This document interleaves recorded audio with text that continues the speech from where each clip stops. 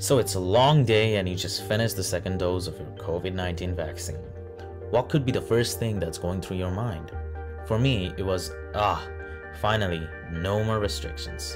And I know for sure that you guys had the same thought.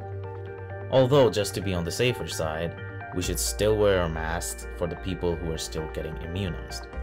Now, creating a vaccine in order to work against a virus that doesn't have any cure is somewhat difficult and a lengthy process.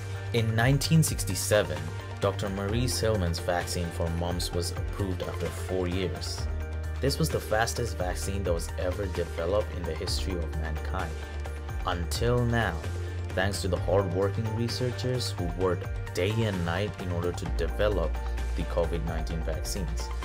The miraculous breakthrough of the COVID vaccine shattered previous records. I mean, come on. Just look at the charts for the famous vaccines that took decades to develop. COVID vaccines was created within less than a year from development to all the way to approval. So let's take a look at how COVID-19 has created a turning point for vaccine technologies in the decades to come.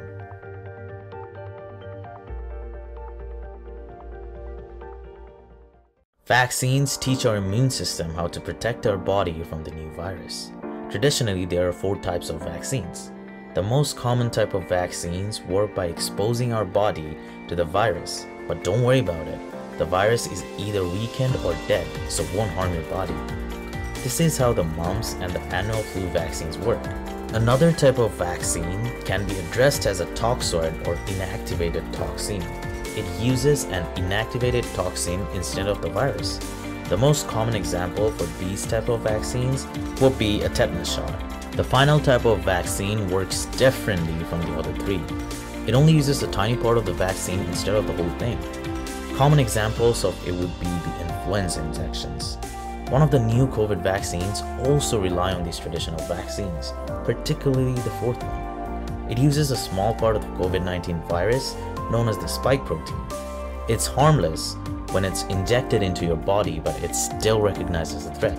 Your body will launch an immune response to fight off these proteins, and that's more than enough to teach the immune systems how to fight off the virus. But deciphering and creating the spike protein from this virus is a lengthy process. Researchers first have to research the virus, isolate the spikes, modify it, multiply it, and finally assemble the vaccines. In fact, all 4 of these vaccines need much longer time as it requires researching the live viruses in the lab. A vaccine has to go through many steps before it can reach the mass population. Most importantly, it needs to be developed. But working with live viruses makes the process a lot longer. It takes almost 5 to 10 years to be approved in the United States. Most of the COVID-19 vaccines got through the process a lot faster by overlapping human trials and starting manufacturing early. Even after that, the main drawback of the vaccines were in the developing phase, as it takes most of the time.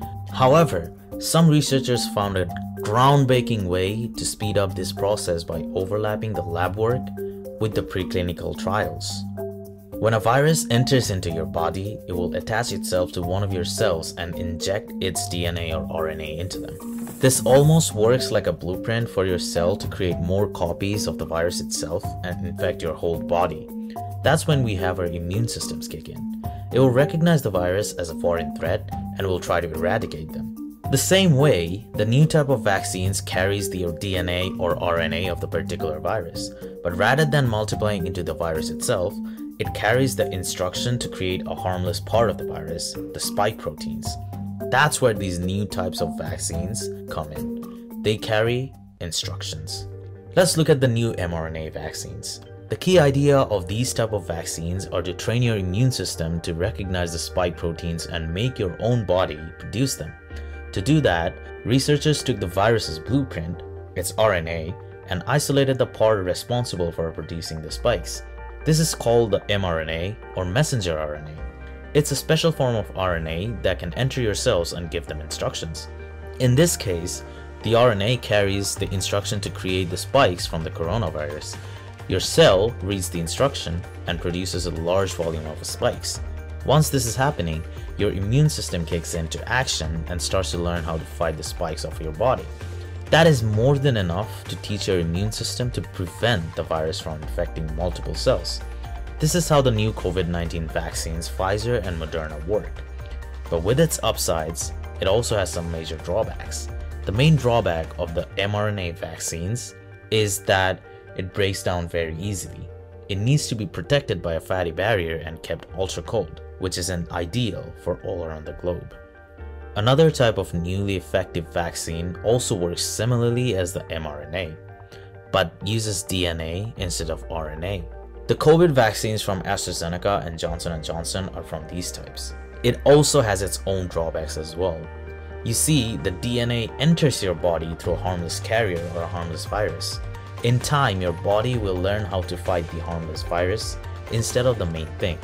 So the future doses will become less and less effective over time. Although there are new types of COVID variants that are showing up recently, research predicts that vaccines could be less effective against these new types of COVID variants.